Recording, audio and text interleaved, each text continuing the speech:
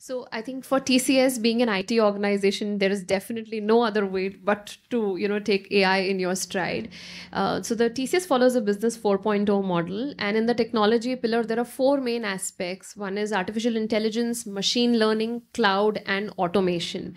So that's the importance of artificial intelligence for the organization as a whole, right? Of course, and it's global, and it's not that AI is based only in a specific zone or even an industry. In fact, TCS recently restructured the organization and announced the new business groups.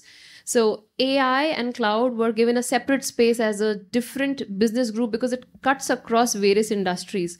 The rest of the organization structure is really modeled into industry verticals like banking and media and retail and so on and so forth.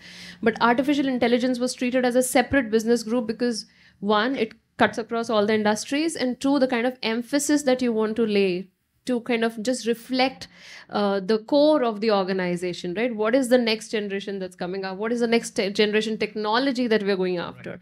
So that's the importance that TCS has given to artificial intelligence as a whole.